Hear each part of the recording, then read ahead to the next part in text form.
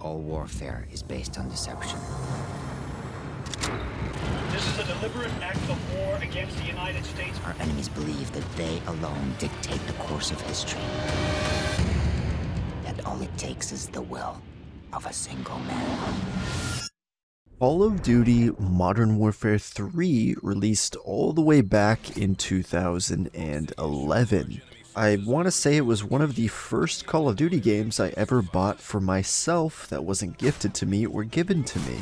But Modern Warfare 3 was an awesome game, and I decided to come back to it here in 2023 to see how it's doing here on the PlayStation 3 in the current day. I checked it out to see if it was hacked to all hell, if there was enough players to actually play in general, and just overall if the game was playable entirely. So, first things first, let's hop into actually the Spec Ops mode, because that was the kind of the first thing I checked, because it's right there at the main menu, you know. Multiplayer is kind of a whole different loading screen. But what I can tell you is, if you have a new account or not, it doesn't matter. For MW3 here, you can play Spec Ops. You can play the Spec Ops missions co-op. There's pretty much always at least someone you're going to be able to find any day, anytime, pretty much. So that's cool. You can check out the co-op Spec Ops missions. But what I'm glad to see is that survival is also there. So you can actually join up into survival, search for a survival co-op match. It's 2-player.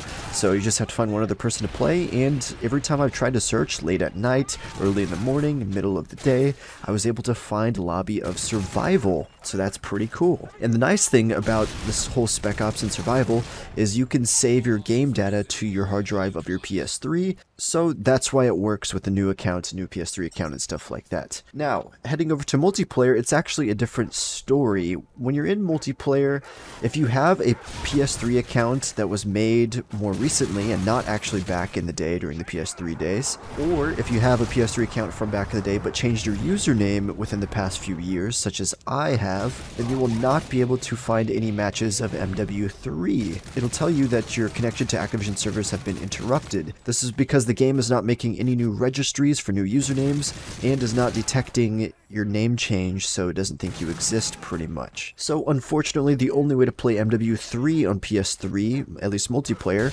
is you have to have an original PS3 account. So thankfully, I have friends, of course, who I've played on PS3 with back in the day, to this day, and I still play games with, but they granted me their account because they never changed their username, and I was able to check out MW3 on their account. Now, upon going into MW3 multiplayer and starting searching for matches, in general, on the heat map, it shows that most of the players online are in the Europe area. Keep in mind, every region could be different, but there was about roughly always 100 people or less later on in the night in Team Deathmatch, sometimes up to 200 or 300 during the day, and there was actually plenty of people playing Domination and plenty of people playing Free-for-All as well to find matches for those. But however, let me pause right there, because as I mentioned, the heat map showed there was a bunch of people playing in Europe, and I don't know if all these people are playing in Europe, and if you Europeans might be able to find matches of MW3.